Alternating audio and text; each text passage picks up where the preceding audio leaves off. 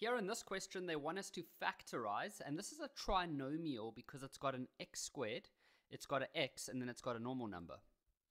Now, this is one of those more interesting kind of trinomials where the number in the front is not a 1. You know, normally we get trinomials that look something like this, and then because this number in the front over here is a 1, then what we normally do is we just look at this number and we think about what are the different factors of 4. So you could say 2 times 2, 1 times 4, and then you look at those, either these ones or these ones, and you see which ones can help you to make that number. For example, minus 4 plus 1, and then you just say x and x, because that gives you x squared, and then you say minus 4 and plus 1, and then that's how you would do it. But when it's these ones where the number in the front is not a 1, well, then we have to use a different method. Now, I've got a new method I've started using recently. I normally used to use that method where I would put all the numbers here like this. If you know, you know. If you've seen me do this, you'll know what I'm talking about. That method does work, of course, but I found a better way that works quite nicely. So what you do is you write it as x squared minus x instead, and then you take this number and you multiply it with that one, so it becomes minus 12. So that was the first step. We multiply the 2 and minus 6. All that you do now is you go factorize this normally, so you know how to do this normal factorizing, and that is where you have 2 brackets, and then you open up the factors of 12, which is going to be 12 can be written as 1 times 12. It could be written as 2 times 6 and 3 times 4. Now, which of those should we use to make minus 1? Well, that would be this one over here, because I know that if we have 3 minus 4, then you're going to have 3 minus 4, because that gives us negative 1, and then you're just going to say x like that, x minus 4.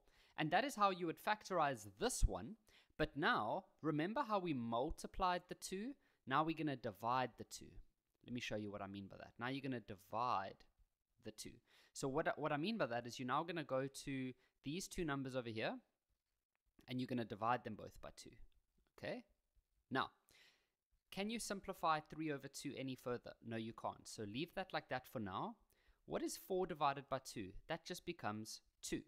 Okay, now we can't leave our answer with a fraction like this. So when you've simplified this fraction as far as possible, the last step I want you to do is just take this number and put it over here. So it becomes 2x plus 3x minus 2. And that is finished. Let me show you, some of you, this might be the first time you've ever seen this method that I've just shown. Let me do another example with you over here quickly. Maybe we'll do another 1 or 2 examples just to make sure we like this method. So here's another one. Let's go with 3x squared, take away, oh no, plus 5x, take away 12. Try that one. Okay, so remember, step 1, you're going to write it as x squared plus 5x, and then you're going to multiply this number and this number, so that'll be minus 36. So we followed step 1, okay? Now, I want you to go factorize this like you normally would. So you would take the number 36 and you would write out all of the factors, so 36 times 1, 2 times 18, 3 times 12, 4 times 9, 6 times 6. And then you're going to try see which ones of those can make this number. So we know that 4 and 9 can make 5. How? By making it positive 9 and negative 4, because 9 minus 4 is 5. Okay, now, because we multiplied by 3 earlier, now we need to divide by 3. So we're going to divide this one by 3, and we're going to divide this one by 3. So what is 9 divided by 3? Well, that is just 3. Can 4 over 3 simplify any further? No, it can't. So then all I want you to do is take that number and put it over there. So that'll become 3x, take away 4. Done. Let's do one more. If you feel like you already have it, of course you don't have to watch any further, but let's try one more for those of you that just want to make sure. So the last one we can try is 2x squared plus 1x, take away 10. Okay, so step 1, we're going to write it as x squared plus 1x, and then you're going to multiply this with that, so it becomes minus 20. Then I want you to go factorize that one like you normally would. So it's going to be x and x. So you got to look at the number 20. So 20 is the same as 5 times 4, 20 times 1, 10 times 2. Which of those can make the number 1? Well, you could easily make a 1 by using 5, take away 4.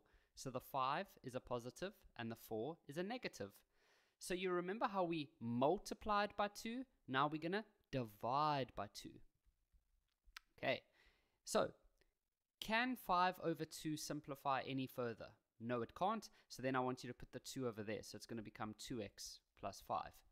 Can 4 divided by 2 simplify any further? Yes, it becomes 2. There's your answer. You see, guys, it really does work nicely.